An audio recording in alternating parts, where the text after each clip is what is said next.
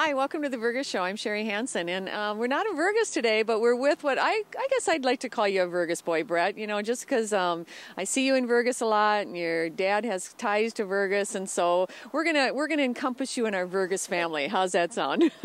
I'm with Brett Stahl, and Brett, tell me what your actual title is with the pro rodeo circuit.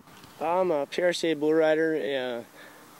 Just go down the road and try to make a living riding bulls and chase a dream that maybe come true one day. Yeah, I think there's something wonderful about being able to chase a dream, and while you're chasing that dream, you're doing it on top of a bull. And we were talking as we were getting ready for this show this morning, it is still the 8-second thing, right? Yes, it is. You just ride for 8 seconds, and they have 4 judges that score you 1 to 25 on the bull, on how well the bull bucks and how well you ride the bull while he bucks. And they judge, it's usually them bull ridings, they're 2-head deals, and the 2 scores combined.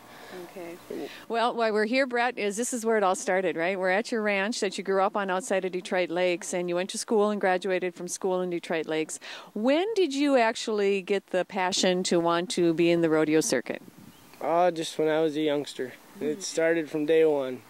And you told me you rode sheep, right? Yeah, rode sheep as just a little kid. And that's where you start. Just went up the lines from there. Little Britches Rodeo to high school rodeo and amateur rodeo, and went to bull riding. And in 2009, I got my PRCA permit for free, actually, for winning the high school state. They gave us a free one. And I filled that at my first pro rodeo I went to in Carson, Iowa. And then from there, I rodeoed on my permit the rest of the year. And that following year, 2010, I bought my rookie card. Okay, now you need to explain to me what the permit means. The permit is, it kind of separates the amateurs from the pros. Okay. You got to buy your permit, and you got to win $1,000 on your permit in a year. And then the next year, you can go on and buy your card and go on your rookie card. Oh, and your rookie card, that gets you into a lot more rodeos. So you have to have qualifications to get into the big rodeos. So you have to have money won or had been to enough rodeos to get into that rodeo. Okay.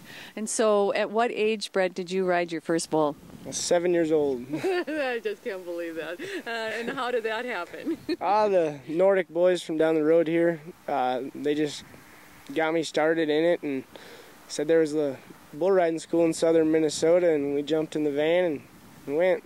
They lied to them and told them I was 8 and I was only 7. And, but yeah, now they know that now, and they just laugh at it. They just laugh about it. Yep. Now. So Brett, when you're at getting ready to go on the road, I know you're at home right now because you have an injury. You want to tell me a little bit about that? Yeah, I broke my foot actually in Pocatello, Idaho a couple weeks ago. I rode this little yellow bull, stepped off him and landed right underneath him, and he run me over and broke my foot. And so I'm home for a couple weeks off now and head back out tomorrow, and hopefully it goes good. Well, actually, to be able to get a chance to interview and talk about this, it worked out good for me, but I'm glad that it's healing up and that you're getting ready to head back out. So when you go on the road, what is the best part about being on the pro rodeo circuit road? Just being with your friends, your traveling partners. I mean, you're kind of like a little family, you know. Mm-hmm. I mean, you're free. You ain't got to answer to anybody. You do what you want. I mean, you go down the road. I mean, we all believe in the right things, and we all got our head on straight. So, I mean, we're just a family having fun on the road, just chasing a dream. I liked what you said, too. You're not competing against each other, right? No, it's not totally. I mean, yeah, at the end of the day, you know, he might gather a check and you might not, you know, but you're just competing against the bull, and highest score put you to the pay window. So. All right, so that's the highlights of it. What are some of the bad parts about being on the road? Not being home just gets hard. You know, you got to put everything at home on hold, pretty much, and that's what's just hard. And sleeping in a different bed, hotel room, you know, trying to get a good night's sleep. Some of them aren't the greatest, are they? No. Some of the places, you heck, in the front seat of a car with 4 other guys, you know, in the car just cramped up. And you drive 15 hours and heck, you're sore as heck, and you got to get out and get on and then get in the car again and drive like heck to get to the next one, you know. So. Do you have a highlight ride? Probably Rapid City's Extreme Bulls this last year. In January there, I was 90 on that death warrant of Matt Birch's. They're out of Wyoming. That ended up paying $13,500 some dollars. Yeah, so. And so what are some of the titles that you're holding right now, Brett, with your pro riding? I'm number 6 in the world right now currently. I've won over 30,000 in the last 3 months. Good for you. And in the Extreme Bulls Tour, I'm sitting number 3 in that. So hopefully it just goes good all year and make the NFR and make it happen. All right, don't tell me what the NFR is. The NFR is it's pretty much the Super Bowl of rodeo. Okay. It's the top 15 guys in the world at the end of the year all go there, and there's a lot of money added. I mean, each round you win around pays over $17,000, and then you get on 10 bulls in 10 nights. You know, one bull a night. One bull a night. You talk about the bulls, Brett. Do you ever get in the chutes and are thinking, I just am scared? No, that's scared. You're always a little scared. I mean, if you ain't scared, you're human. You ain't human. You know. I mean, everybody's got that little inch of fear in them. You know, and bull riding's 90% mental. It totally is, and probably 10% physical. You know, there's scrawny guys that can ride bulls good. You know, I mean, you don't need to be big and muscled because you can't overpower a bull. You can't over muscle a bull. You know. That's true. That makes sense. So, yeah, it's just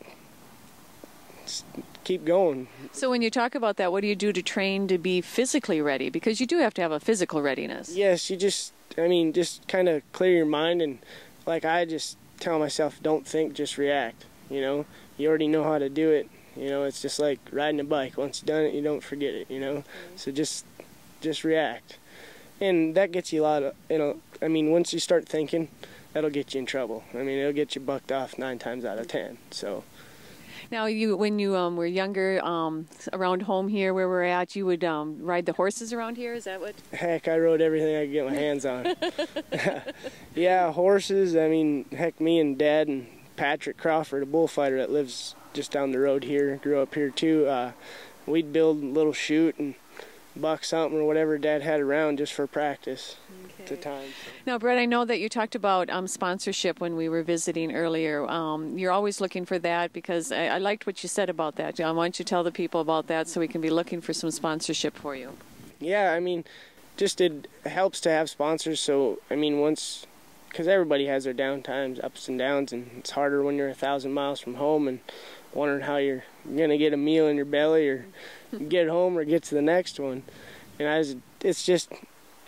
be so much more insurance, you know. You just don't have to rely on, something to help you get down the road. And I mean, and not just to help you down the road, just take their name and bring it with me up the ladder, you know, because I mean, all them deals, them Extreme Bulls, they're all televised.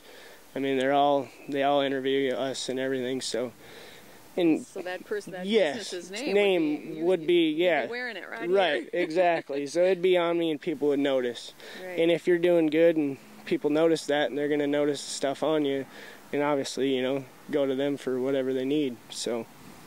Well, I think we can believe in what you got going here, Brett, and I really admire how far you've come with it. And so I think if there's a business or personal party out there that's thinking about that they want to get on the circuit with Brett, they just need to get a hold of him. We've got the information here on the screen and that, but they just need to get a hold of you to be that sponsorship and to ride. It's kind of like they'd be riding the bull with you. Yeah, pretty much. I mean, it depends on what they want to do. I mean, for chaps, I can have their name put on chaps, vests, shirts, autograph sheets, the whole 9 yards. I mean, if they want. So you just go ahead and get a hold of Brett Stahl with that. Who